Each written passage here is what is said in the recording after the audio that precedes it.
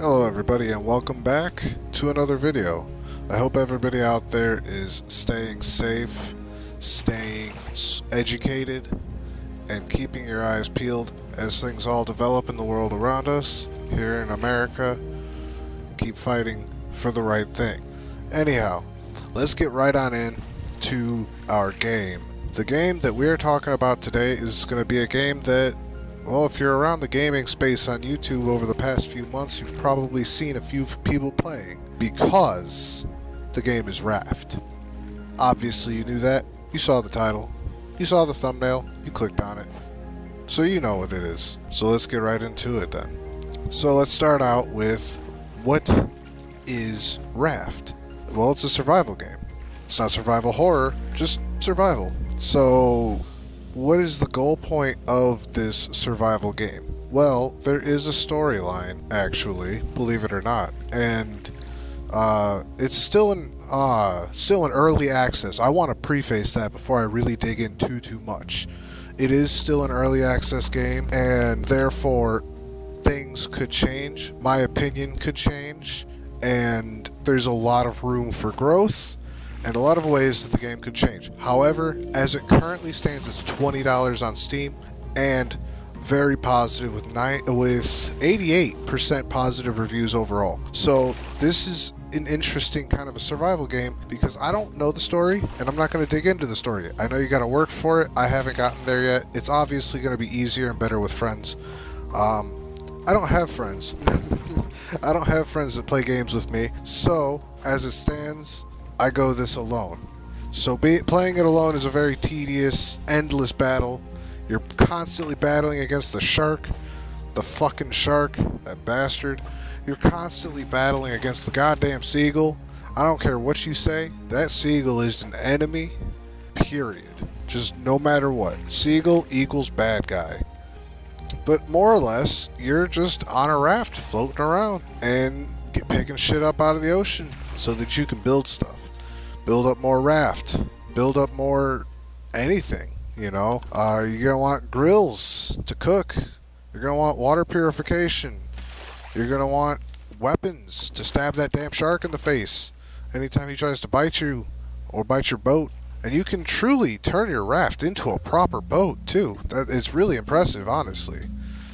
So, yeah, the concept of the game is very interesting. And, I want to reiterate that I'm not going to dig into the story because I don't know the story.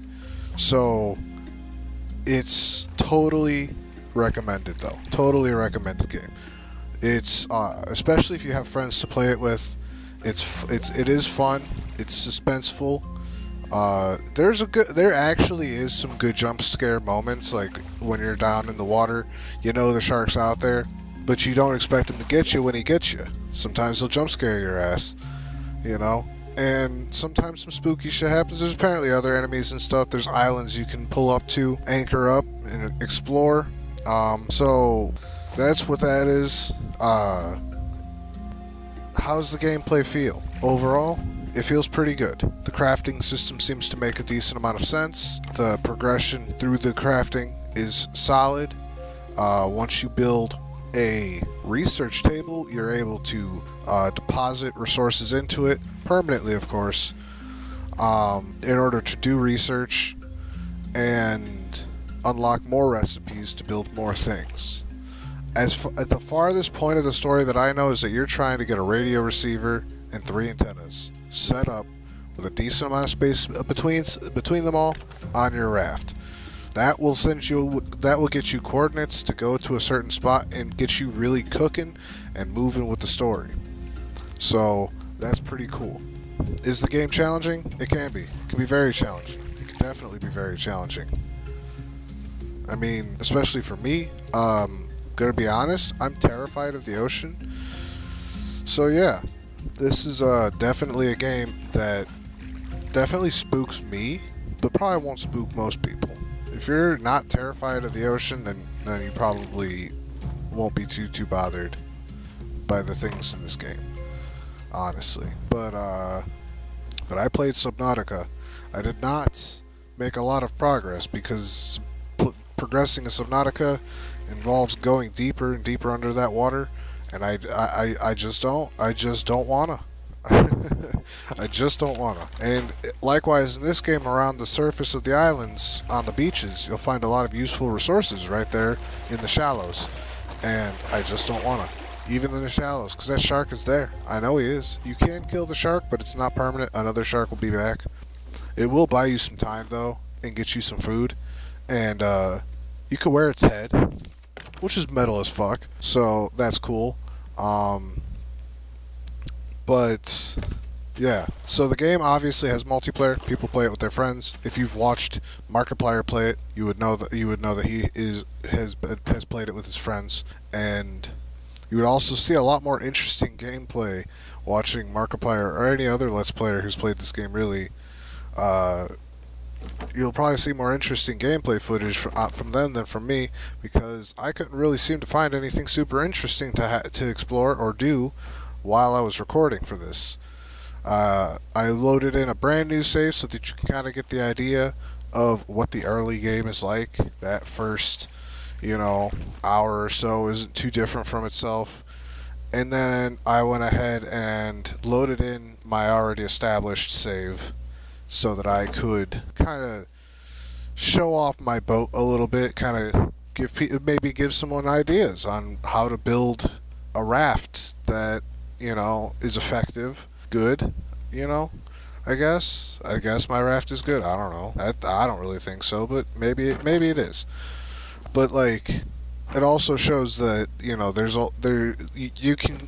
your humble beginnings of 4 little wooden squares of raft, you could really expand out of that. Honestly, the game does also have a creative mode and stuff for the people who prefer that, who would rather just build a cruise ship out of their raft. I know in the Steam community pages I've seen some very wild screenshots being shown of very wild things that people have built, obviously in creative mode. It's very difficult to build some of these extravagant creative mode things in any of these kind of survival games. In the survival mode, it's just difficult because there's generally some kind of baddie tearing shit down, be it zombies or the shark, the fucking shark, or just, other bad guys depending on the game. I know there's a few other survival games that I will be digging into a little bit on the channel. I have 2 in mind offhand. I'm not going to do Rust. I don't like Rust, so I'm not going to do that. I'm also not going to do Ark, because I don't like Ark. And I feel like it wouldn't be fair to those games for somebody who doesn't like them to be talking about them, because I don't have a ton of good things to say. I don't really have a lot of bad things to say. It's not fun to me. The idea of logging in to find that other players have looted all your shit while you're offline, it just isn't fun. But anyway, I digress. This game right here is a very solid game. I very much found a lot to love, a lot to enjoy here, and I really hope that there's other people who feel the same amongst people who may be coming and going from my channel. But yeah, I don't really have a whole lot else to say about the game. I went off on a little tangent there. You know what? Since this is the video of segues, we're gonna go ahead and segue real fast into Initial D. Initial D being one of the greatest animes of all time about cars, and more directly about drifting. 10 out of 10 recommend Initial D. I will never not. Segue over. Anyway, thank you guys for tuning in. Thank you guys for listening to my shameless plug for Initial D. Thank you guys for any and all support that you guys give me on this channel. And remember to stay safe, stay aware, stay educated, and always take care of yourself and each other. Love each other, and all of the other things, good messages that I could possibly stuff here to extend the length of the video. But at the end of the day, love each other. We're all in this together, and we should help each other out with it. And with that said, feel free to like, comment, subscribe, and of course, grief that bell button if you'd like to. Feel free to dislike if you think I've earned it. And anyway, I will fucking see you later.